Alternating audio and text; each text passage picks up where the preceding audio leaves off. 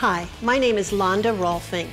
I am a pattern designer, but I also love to travel all around the country teaching creative sewing when I'm invited to sewing guilds, quilt guilds, machine dealerships. Today I'm here to teach you about circular ruffles, also known as flounces. So let's learn how we do that. A flounce, as I said before, is really just a circle. You can think of this as a donut or a tire. Today we're going to refer to it as a donut. Given that you know where you want to put a flounce, you'll measure that distance. That becomes the circumference to the inner part of the donut. So how do you make a circle knowing how big that is? Well, you could go back to high school geometry and use Mr. Pi, but most of us don't want to do that. I have a much easier way, which is simply subtracting an inch and dividing by 6. So if we were going to do that for my garment, it would have been 16 inches, less 1 is 15. Get out your cell phone, divide by 6. That's close to 2.5. And don't get worried about 1/8 of an inch. 2.5 is fine. The garments that I have here on display can show you how flounces really manifest themselves. You probably never realized, but do you see how this beautiful softness comes around? Well, that's simply this great big circular ruffle or flounce put on like this, and then it flips and comes around in this manner. You have to understand that on a flounce, especially done like that, you're going to see both sides of the fabric.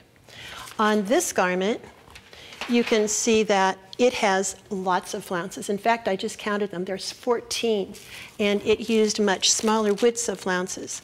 All of these garments are knit. When it's a knit, since knits don't ravel, you don't have to finish off the edges of the circle, which is really a great thing. You can just cut them, and it makes a very contemporary look. On the other hand, if you're using a woven, look what happens to the edges where it's straight grain. It's going to ravel. If it doesn't start out raveling, believe me, it's going to ravel. Ask me how I know. So that being said, let's make a flounce, just like I would have done for my garment. You take a big square of fabric, of tissue, and accurately fold it into quarters. And then with that measurement that you know in mind, it came out to 2.5, right? I'm from that fold going to mark out 2.5 inches. Do you see? And then you'll want to decide the width of your ruffle. I say you always want to make it wider than you think you want it because you can always make it narrower, but let's say 3 inches. So do you see I'm going to come out from where I just marked and make 3. So I have done all of that, have it all ready for you here in this next sample. So here I am. Here's the inner arc, and here's the outer arc. Then take your rotary cutter and cut. Now stop and think. If I cut on this inner arc, would I have any seam allowance with which to attach it to my garment? Nope. So I better come back a seam allowance worth, right? That's probably the hardest thing there is to remember. You'll do it wrong once, and then you'll never do it again.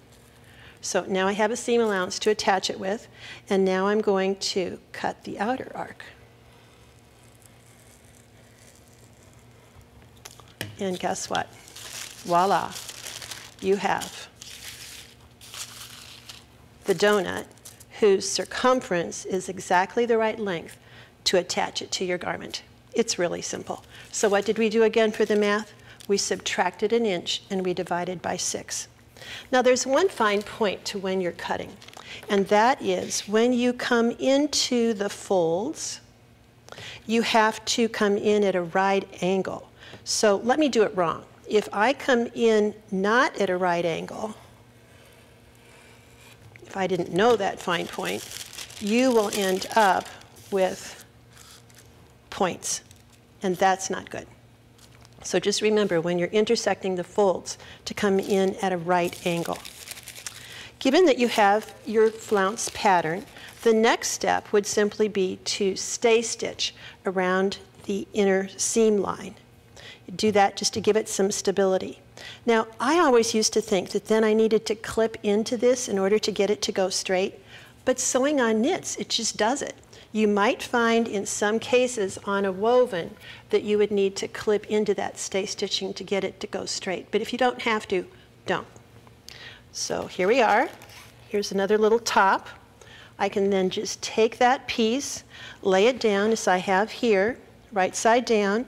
I have marked the center front of my garment, and now I'm just going to stitch it on.